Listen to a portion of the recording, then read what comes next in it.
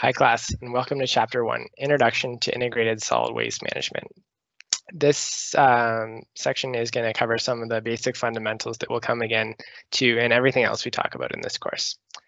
So in this video, we're going to look at what is integrated solid waste management. This is going to cover section 1.1 and 1.2 in the notes.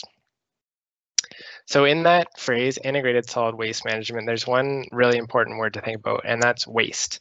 So how do we know that waste is waste? Up on the screen on the picture on the left, we've got a nice beach, but it's covered with all sorts of plastic waste, which has been all over the news in the last few years.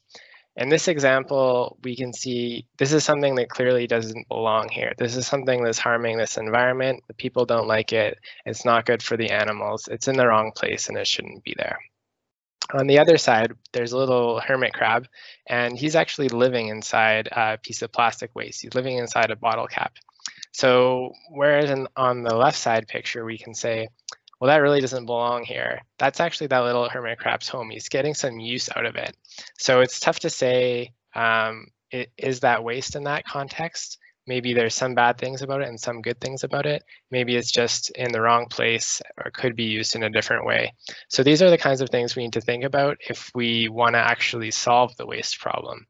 As engineers, we can just label something as waste and then apply a waste disposal practice that's appropriate to it, or we can think a little bit bigger and think about the bigger systems and how we can make something not waste by using it in a way where we get some value out of it.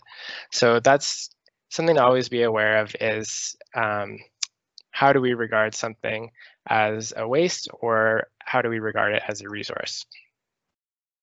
So integrated solid waste management is a comprehensive waste prevention, recycling, composting, and disposal program. An effective ISWM system considers how to prevent, recycle, and manage solid waste in ways that most effectively protect human health in the environment.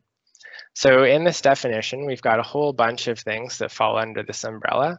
We're targeting different types of waste and different kinds of ways to valorize that waste. And we're targeting it at both protecting human health and our environment. And it's kind of a high level definition. So what I'll have you do right away is look at some pieces of this whole big integrated system.